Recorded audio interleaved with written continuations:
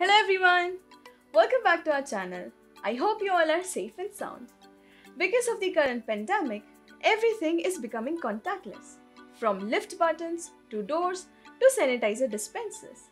So, why should the fingerprint-based attendance system, widely used in offices and schools, be left behind? In this video, we are going to show you how to make a contact-free, face recognition-based attendance system using PictoBlox AI. Our system will first take a sample image of the person whose attendance needs to be tracked.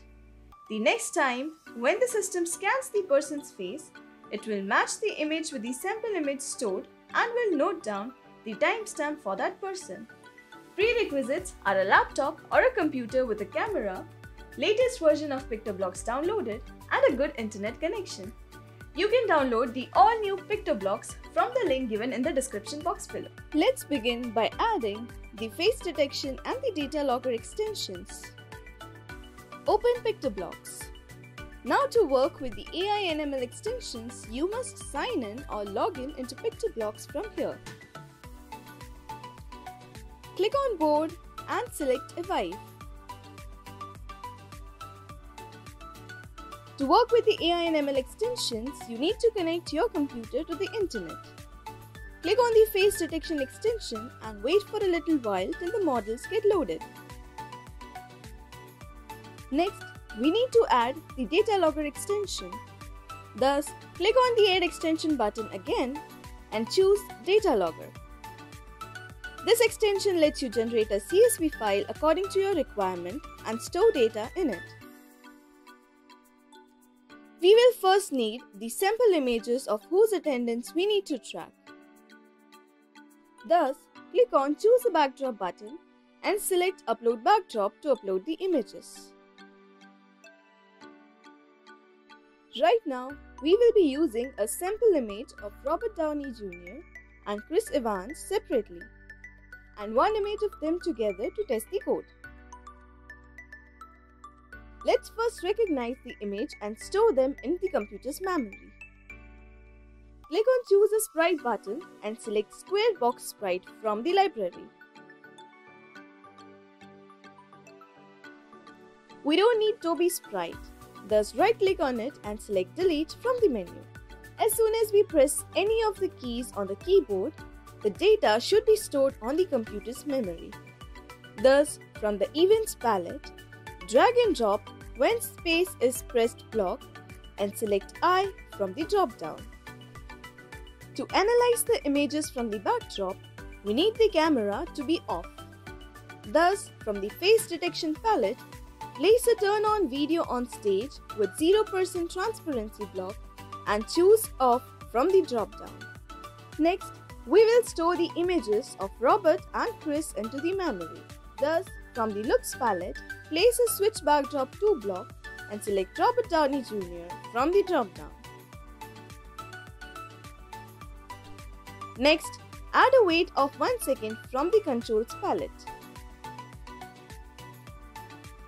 Now, to store the Robert Downey Jr.'s face, from the Detection palette, place Add Class 1 as a stage block. Select one from the first drop-down and stage from the second. To identify the image or backdrop as Robert Downey Jr., write Robert Downey Jr. into the space given.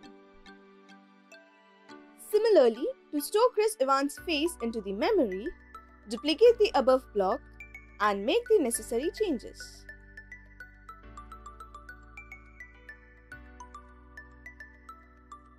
Now, let's move on to the main script. To execute the program, whenever the green flag is clicked, place the When Flag Clicked hat block from the Events palette. We will initially hide the square box. Thus, from the Looks palette, drag and drop the hide block. Next, we will create a new file to store the attendance data. Thus, from the Data Logger palette, choose a Create block and name it Attendance. Now, we will change our backdrop to a photo where we have both Robert Downey Jr. and Chris Evans together. Thus, from the Looks palette, switch the backdrop to Robert and Chris. And as we want to verify the image on the stage, we will make sure that the camera is off. Thus, we can add the turn off video block.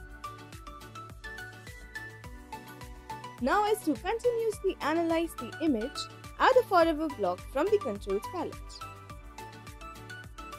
We need to match the faces on the stage. Thus, drag and drop the do face matching on stage block from the face detection palette. As we will recognize multiple faces on the stage, multiple clones of the square box sprite is created. Thus, we will broadcast a message to delete the clone of the square box. Put a broadcast message 1 block.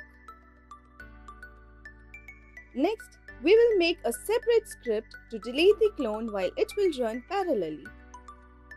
Thus, drag and drop when I receive message 1 hat block from the events palette. Place delete this clone block from the controls palette to delete the clone of the square boxes. Now let's continue with the main script. Next, we need to store the data of the recognized people.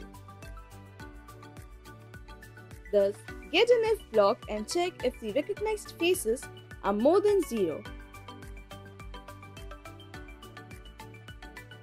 Place a greater than operator block into the if condition. To check the number of faces, use the get number of faces block from the face detection palette and place it into the first input of the greater than operator. Write 0 in the second. Now, let's make a variable. Click on Variable palette and then click on Make a new variable. Name it as face. Next, set the variable face to 0 inside the if block.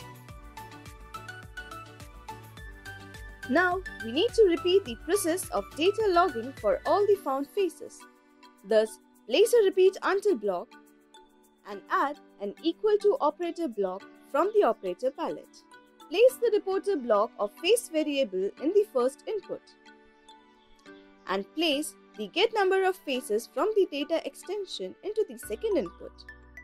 Now, we will increment the variable face by 1 each time the repeat block is executed. Thus, add a change face by 1 block. Now to store the data, we will add the blocks from the data logger extension. To store the timestamp first, place a set the data 1 to block and choose current timestamp. The get current timestamp block contains all the data and time related information. Now, in the second data, we will store the class of the recognized face, which contains the name of a person whose face is recognized.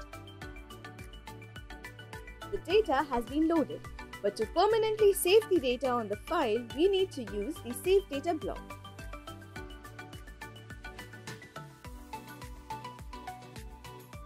Place a Create Clone of block and choose Myself from the drop-down to recognize multiple people from the stage.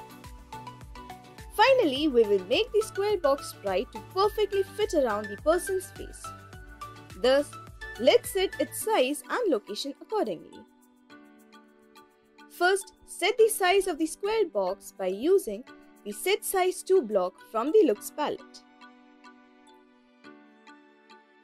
Place Get Exposition of Face Reporter block inside it and choose Width from the drop-down. Add the face reporter into the space given. Next, to move our square box to the location of the object, add Go to XY block from the motion palette. Insert 2 X position of face block and choose X position and Y position from the respective blocks to obtain the X value and the Y value of the face respectively. Finally, to display the class of recognized face, which is the name of the person, get the Save for Seconds block from the Looks palette and make it say the class of the detected face.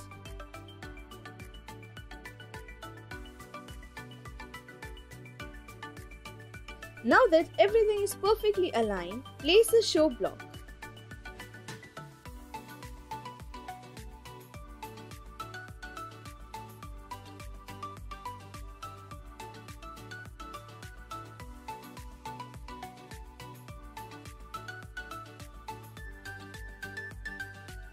You can try making this project with your friends and can use the webcam to analyze your faces too.